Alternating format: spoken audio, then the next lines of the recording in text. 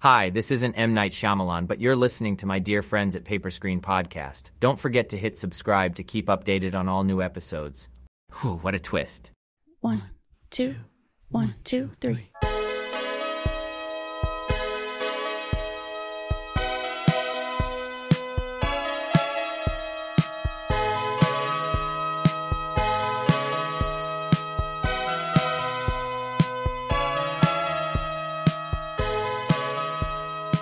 Hey listeners! Hi guys. Surprise, bitches. But you thought you seen The Last of Us. We got a special episode for you guys because the season has ended, but we wanted to put this out as a special thank you. So today we're doing a top 5 of what? Top 5 favorite movies of M.Night Shyamalan. Yes. We're doing this because M.Night Shyamalan is an influencer. Yeah. We're going to work our way up from 5 to 1. So, what is your number 5?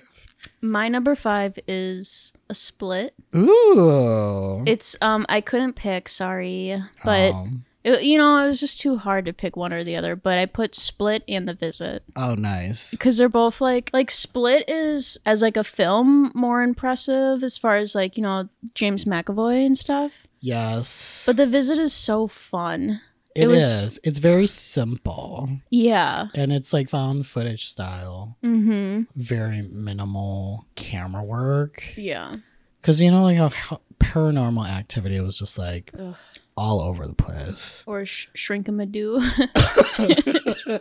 Skin-a-Marink. Oh, God. Okay, Split. What did you like about that movie? Split, I actually thought it was like a really empowering movie about abuse. Yeah. And like I heard somebody be like, I'm sick of like mental illness being like portrayed as like evil. As an evil thing, which I speak about because of Ari Aster, his films that I like but have that issue. But what was interesting is when I watched this, I interpreted so much more in an empowering movie because the gal, our friend Anya Taylor-Joy. Yeah, this is her first thing. No, it's not. What was? The Witch. That was before this? Yeah. I remember her from The Witch. And then I saw Split and I was like, oh, that's that one girl. But like in The Witch, I thought she had an accent. Well, The Witch is like, it's like olden days. Yeah, they talk weird. And she is from Argentina. Yeah, we love her Latin girls. Mm-hmm. But she's got a British accent. I'm on your Taylor-Joy. Queen's Gambit. Resign. Yeah. Yeah, I think just like they're both really fun movies. Like I said, I think Split's a better story and like has better acting and everything. But The Visit was just so much fun in the theater. Like a lot of jumps and a lot of laughs. Yeah.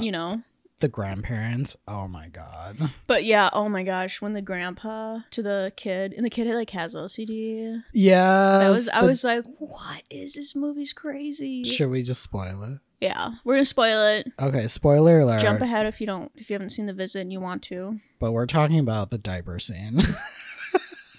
That was so sick. It was so gross. So he like his shit's in a diaper and stuff, and he wants a kid to eat it. It was like, I just remember he like shoved it in his face. Maybe that's what it was. He just like did pie to the face, but with his poopy diaper. Yeah, and it was like the most jarring part of the movie because like it just happens. Yeah, I was not expecting, but yeah. The twists on both of those movies, did not see it coming. Well, maybe The Visit, but like, because M. Night has those movies where everything has to have a twist. Yeah. So if you don't know that about his movies, like that was a thing, but also like he didn't do it in Signs, right? No, the twist was that everything was a miracle. Oh, okay, I guess. Yeah, but it didn't come off as a twist to me. But I guess that is the twist. Spoiler alert. Oops. Oh, I really like some of the stuff they like camera work and like how they just like did things in Split, actually. Oh yeah. And the like tone and like look of it. Yeah. And like the location is just like very simple. It's like this like sewer boiler room or something. But also has like a bathroom and shit. Right. Oh yeah, one thing I like, it's like so fucked up, but like, so when we find out about Anya having like this horrible abuse story, when one of the personalities is trying to take one of the girls and she just grabs her face and says, "Pee on yourself." Like, it's so disturbing, but like, I liked how like clever and unique it was. Yeah. Because like, I don't really see that in movies. Like, I don't remember that part. Well, she just grabs her face and says it really fast. Oh. Pee on yourself, because that's like a survival skill she figured out. Oh. When, you know. Yeah. Okay, so my number 5. Everyone hates this movie. It's The Happening. Wow. I don't care what people say about this movie. I love watching this. I don't care if it's bad because it is like, I saw this in theaters by myself and I liked it. I liked how campy it was. And I don't know if it was like intentionally campy, but I remember like M.Night saying like in an interview that like that movie was supposed to be like a very high budgeted B movie.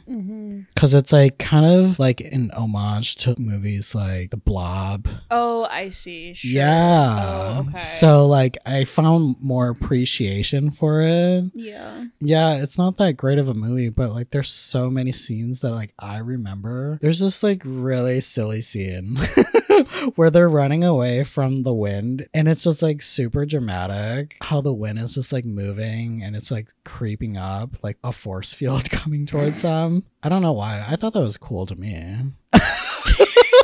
But like, okay, this movie is like people killing themselves because like there's like something in the air. Like it's like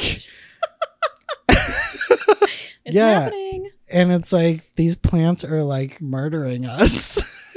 Okay, can you think of another movie that does that? What is it called? Blind Bird or something? Oh. Bird Box? Yeah. Bird Box is like that. Yeah.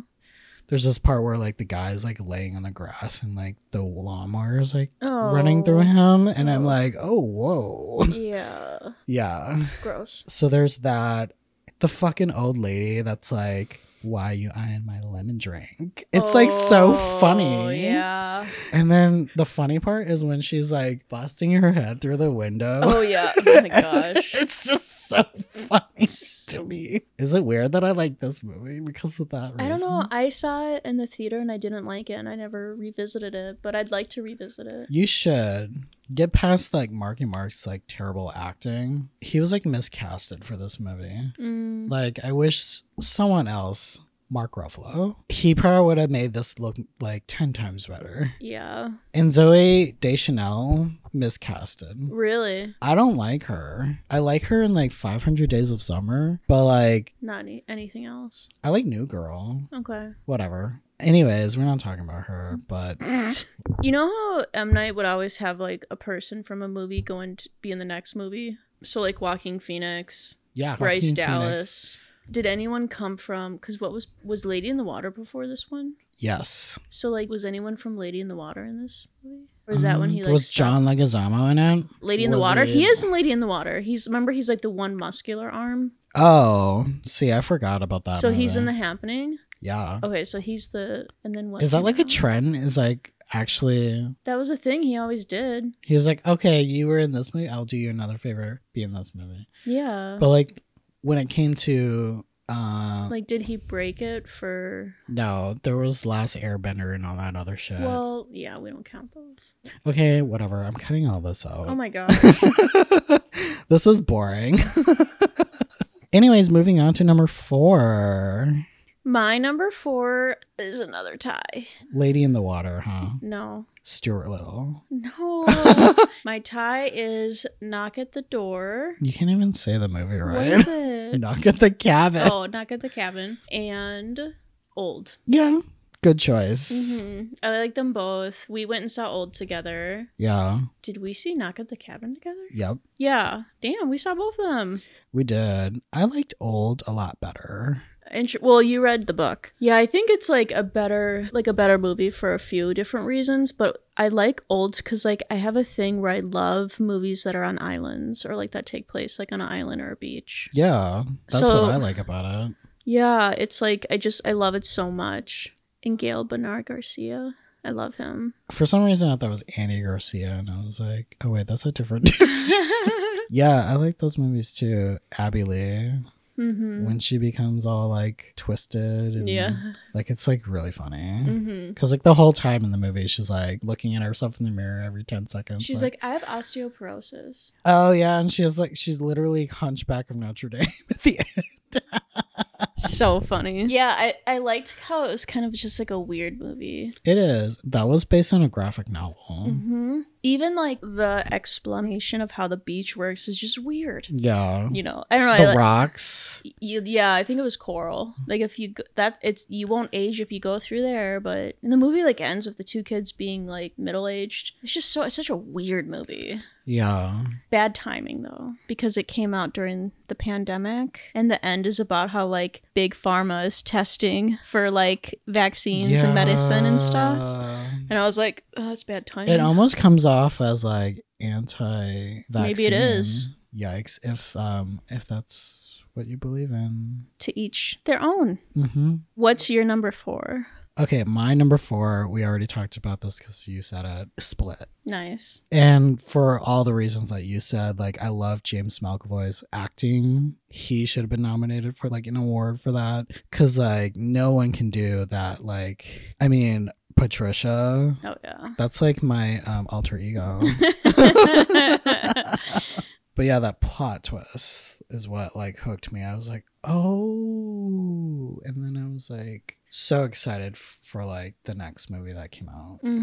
Oh yeah, that was crazy. Yeah, I was like, but whoa. That movie was a downer, or not a downer, but like it was a letdown. Well, because yeah, it's like you kind of get too close to the sun. Yeah, you know, like that was such a legend, like iconic. Unbreakable was, and then so to like try to kind of randomly throw this other one out there is like whoa. Oh, and then that was like before Bruce Willis had his like thing. What is it? Dementia? So sad. What's your number 3? I think my number 3 is The Village. Oh, it was a really hard choice. I love The Village. Yeah, I just saw it in the theater. I loved it. I love the music. I like didn't really know like who Roger Deakins was at the time, but you know, it's a gorgeous film. Yeah, Joaquin Phoenix. It was like, oh my god, yes, he's gonna be another M.Night movie, and then he was just like adorable. His character is like really quiet and like stoic, where like in Signs he's like the very funny talkative friend or brother. Yeah. And I love the setting. I love how everyone talked. The olden day talk. Okay, I forgot all about that. I didn't know that they had accents. Well, it's like the way you talked, like, what should we do with our stolen time? Is like a line, like that kind of shit. Jesse Eisenberg or whatever is in it. Yeah. From the Facebook movie. Social Network. Yeah, I don't know, just like everything about it. I think I didn't know what I thought when the twist happened, like the first time I saw it, but I like it a lot. Actually, I don't have an issue with it. And I think the only thing like revisiting and stuff and like being more critical is like the Adrian Brody thing again is like villainizing someone who is like neurodivergent or whatever. Yeah, and they don't really like resolve that. They're just like, he's bad.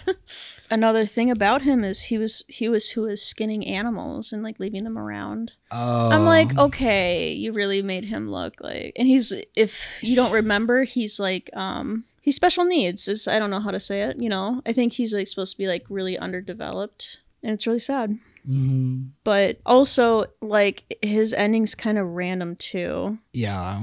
You know, because it's like at this point, like she already knows they're not real. Well, she's blind. Oh yeah, I forgot about that part. But the parents are kind of like, okay, hey, this is who we really are. Yeah, but then it's like, do they go? So whenever they need medicine, do they go back out there? I think so. I think it'll probably turn into like they'll kind of like Amish, like they'll live that life but be able to like come into modern world if they really need to. I thought it was like really funny that like the creatures were like giant porcupines. I know, porcupine pigs in like robes.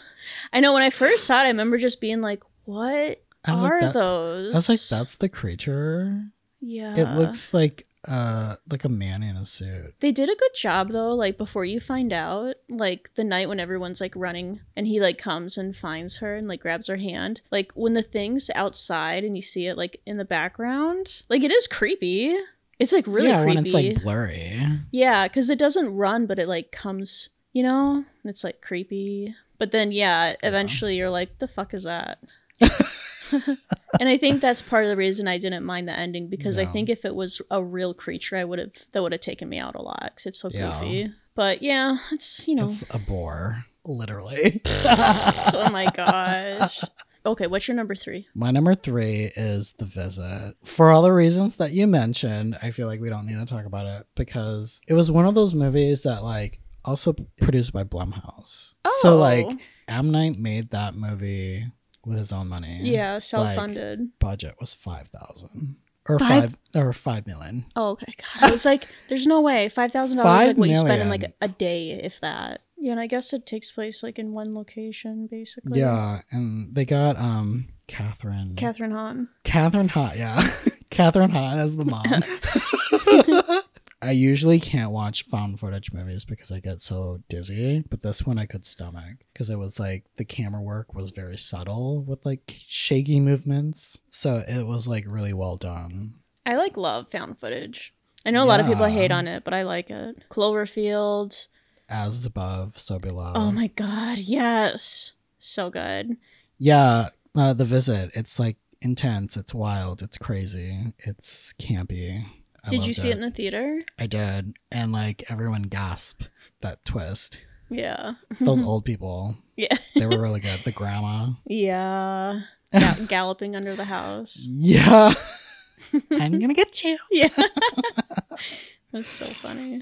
I will say that's like the one thing I don't like about the movie though, is like the mom doesn't have like a close relationship with her parents, but she straight up doesn't see them when the kids get there, doesn't talk to them, just talks to the kids. Because she's on a cruise. That's crazy. She's like, I'm having a blast right now. I'm just calling in to check on you while I get plowed later. Oh my gosh. I guess. I was just like, she's kind of a horrible mom. She does come off as like a young mom. I just think it's like, who on earth would just like throw their kids at their estranged parents? Right. I mean, they had to take a bus to get there. Yeah. Like, or not a bus, a train or something. Yeah, it's like a pretty crazy that she didn't like say, hey guys, have fun with my kids. Like no kind of... But I guess I don't know if like I don't know, whatever. It just seemed kind of weird. Plot hole. Yeah. But other than that, I loved it. Okay, what's your number 2? Okay, my number, again, it's just like so hard, but at the same time, it's The Sixth Sense. Oh my God, mine too. Ooh. Yeah. Rewatching it last week. Wow. I had not watched it in a really long time. It still totally holds up. It's like better than I remember. Haley Joel Osment, phenomenal. Yes. It's Bruce's best role too. Yeah. They're both really good. They should have been nominated for awards for like whatever. Yeah. Wait a minute. Haley Joel Osment was beat by Michael Caine. Oh. Yeah. And I remember being like, okay, well, yeah, I guess like that's kind of a tough pick, like this amazing child or Michael Caine. That's, yeah. Like, but still so cool he got nominated. He's just like so he's young. Like a little kid. And like, he's fucking phenomenal. Yeah. All of those scary scenes are really good. I felt for that kid. Like, I'd be fucking scared too if I kept seeing ghosts. Oh my gosh. Okay, my favorite scene is that tent scene. Oh yeah. He goes into the tent with all the rosemaries and like the crosses, and then Misha Barton shows up and she's like, I feel better now, or whatever. And like throws up everywhere. And that's just after Bruce was like, or what's his name in the movie? Malcolm? That sounds right, yeah. It's like right after Malcolm said to him, like, maybe you should try like listening to the ghosts. And so he's really scared, but he knows he like needs to try to listen. Yeah. And it kind of just works out that it's like another kid. I just think the pacing, all of their performances is like it's just such a fucking good movie. Like it just seems like everyone gave their all. Yeah, even Toni Collette. Amazing. She's so good in it. Yeah, and she only had that one bit and all she was doing was fucking crying. Because like Haley talks about their grandma, Yeah. his grandma, her mom.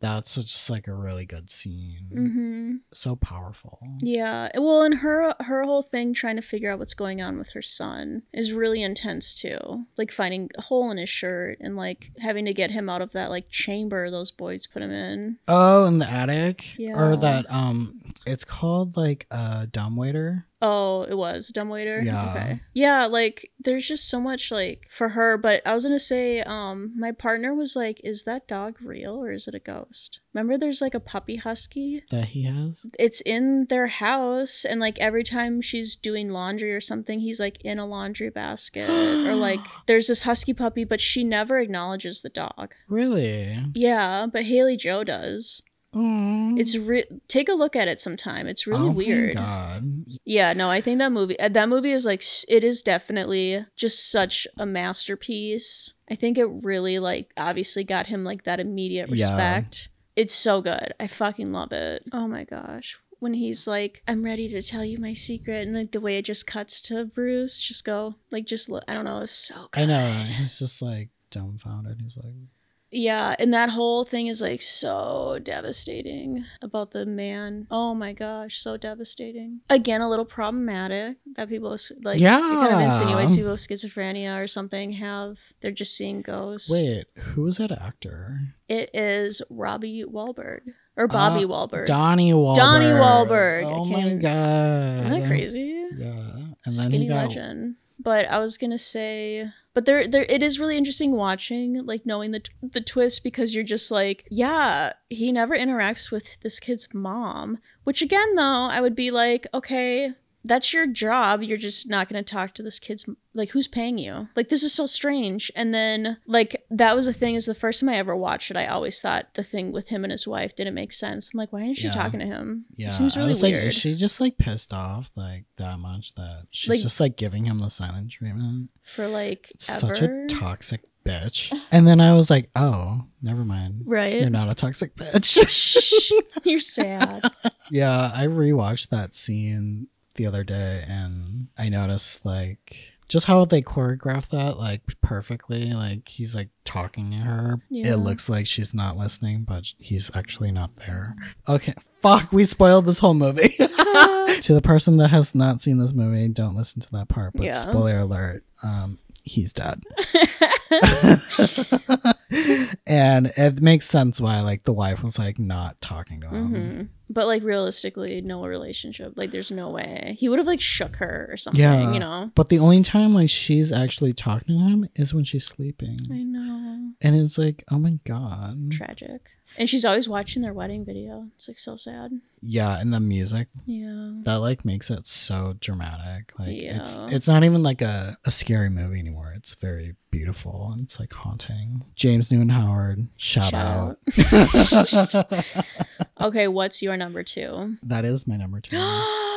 Snap, crackle, pop. Okay, before we get into number 1, I have a couple honorable mentions. Let's do it. The Village. Because for all the reasons that you said, it's beautiful, like beautifully shot. And it also kind of has that cult vibe, which I thought that's what the movie was going towards, like with the creatures and stuff. But no. They operate as a cult. Like I think it by is the like checklist. Very like what that Midsummer. The missionary in like Utah. Oh, there's like a LDS. Whatever. There's a documentary on it, and it's like that's what it gives me. But okay, my other honorable mention is Unbreakable. I mean, I like this movie, but not as much as a lot of people do. Same. Because Sixth Sense was like, you know, a thriller. This felt more like a drama. It's a very distant like comic book. Yeah. I mean, it's really good, just like the way it's done and like the cinematography and like the cinematography of it all. Yeah.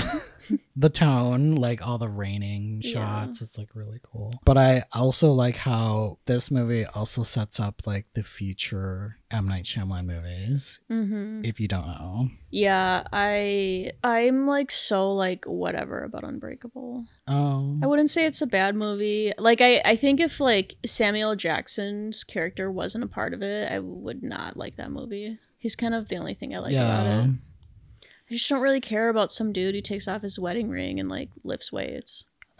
But he goes around like saving the day. Like he's like, Yeah. you know, a vigilante. It's a superhero movie that really humanizes them.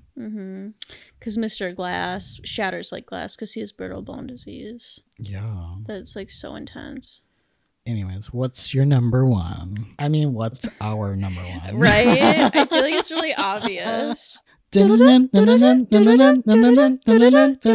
Signs. And I feel like we don't have to talk much about this because we already have an episode about it. And, you know, to say less about it, I love this movie. Everything about it. It is the best scary alien movie because it's the scariest. Yeah, and it just feels so real. Like, it's kind of like War of the Worlds, but like in a different way. Like, it's not Independence Day. It's like... It feels more like it could happen to you. Yeah, because it could happen in your backyard. Yeah. And you wouldn't know. I mean, a cornfield. Have you ever been around a cornfield? Oh my God. I almost got lost in a cornfield. No. Dude, there's like some pretty intense spiders in cornfields. And snakes. Ew. Yeah. Fuck, dude. Well, I grew up in like a small town. So like cornfields were like everywhere. And like sometimes we would like... a bunch of kids would like go play hide and seek in the cornfield at night, and I was like, fuck, I'm gonna be lost and stuck in here forever. It's so scary. It'll be like that movie In the Tall Grass. Yeah. Oh my God, I never saw that. Okay, but what's your favorite scene in Signs? Let's at least talk about that. I'm just gonna say the birthday scene because like Uncle Merrill, he's like watching the news and it's like super intense, and this is like the first time we're seeing something because everything is built up, but then now we're finally getting like footage of this alien. Yeah. And it looks so real. Like because it's all these kids are just like, you know, they look scared and they're like, it's behind. Yeah. And it just feels so real. I don't even know. It There's looks so like much build up. it's supposed to be in like Brazil, right? Yeah, something like that. Yeah. And that's what makes it really fucking scary because it's like another country. Yeah. So you don't know what they're saying. Yeah. And it just like also that it's happening in another country. Yeah. Not just their backyard. Right. Because people are starting to talk. The dog stuff happened. I must say, because we watched it recently, you know? Yeah. I must say that movie looks so old. Yeah. It's really aged. Like watching it, I'm like, whoa.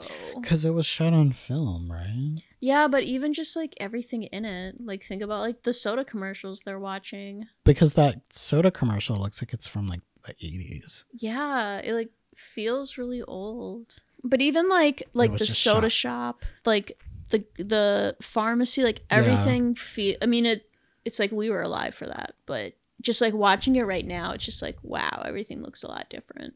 Oh, I think my favorite scenes, like it's kind of hard to really say, you know, but I think it is when they're when the kids are asleep and they're on the couch talking about what type of person you are. Because I think it's like just like it's so good. And then I love like the comedy that Meryl brings, because he's like, this one time this like girl's gonna kiss me, and then she threw up and I knew. Well, he was like, I had to spit out my gum and then I turn around, she's puking.